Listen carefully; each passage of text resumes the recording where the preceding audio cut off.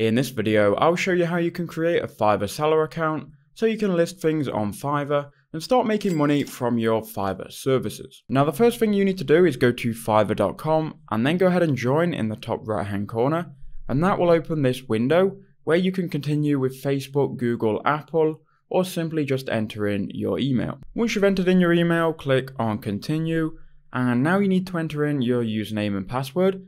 Now, one thing to note when you're creating your username, you can't change it inside of Fiverr, so this username will be the username that you have forever. So bear that in mind if you're wanting to base your username around the gigs. Maybe rethink that and maybe just have a broader username, because you can't change this once you're inside of Fiverr. Now that's done, I'm going to click on join. And now it's going to redirect you to Fiverr to the page that you were on before. Now you're going to have a box here which won't go away until you go ahead and verify your email. So go ahead and verify that email right now. So this is what the email will look like. We can now go ahead and activate our account, and that should redirect us back to Fiverr. So here we are now on the home page, and now what we can do is we can go to edit your profile, and that will redirect us to the profile settings where we can just enter in things like our full name. So go ahead and enter in your full name here and then just save changes. So now we've got all of these settings successfully updated. Now we can go into the top right hand corner and click on start selling. And now what we can do, we can scroll down and we can click on become a seller. And now we can go through the process of creating a Fiverr seller account. So it's going to give us a breakdown here, which we can read.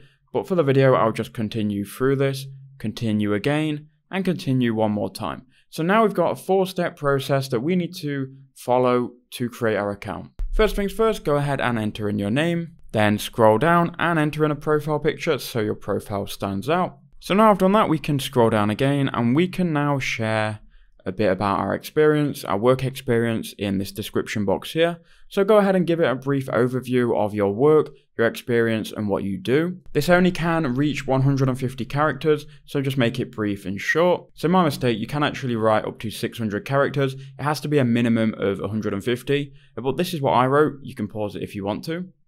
Then scrolling down, go ahead and enter in your language. So I speak English. So I'm going to enter English here, and I'm a native English speaker. Don't forget to click on add as well, so we have it added in this box here. Then go ahead and click continue, and then you need to choose your occupation. So click on the box, and I'm going to choose, doesn't fit into any of these, so we'll choose other. And now it's telling me to choose two to five of my best skills.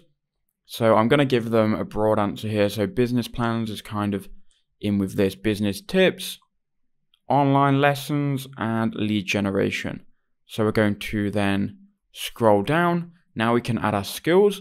So I'm going to type in here YouTube growth, and then I'm going to put beginner for this. And you can add as many skills as you want here. Just make sure they're relevant skills to the jobs that you're going to be posting. Then education. Now I didn't go to college or university, so I'm going to skip that. Again, with certification, I haven't got any awards or any degrees or anything like that. And I don't have a personal website, so I'm going to skip all of that. But if it's relevant to you, you can enter it in. Now you're going to be given the option to enter in and attach your social media accounts. You can only attach to Google, Facebook, and Twitter. I'm not sure why they leave Instagram behind. But if your social media represents your work and it gives clients a better idea, I will go ahead and add these. But for me personally, and for the video, I'm just going to continue. And then they already have my email. You can choose to enter in your phone number if you want to secure your account even more. So now you can click on continue and create your first gig, and your Fiverr seller account will be created, provided you've given them enough information. Like if I do it, I've skipped a lot of steps and it's not going to let me create it because mine is only 30% complete. But go ahead and fill out all of the boxes, get to 65% complete, and you'll be able to go ahead and create your account. If that was valuable, let me know in the comments. Please do leave a like and maybe watch this video here.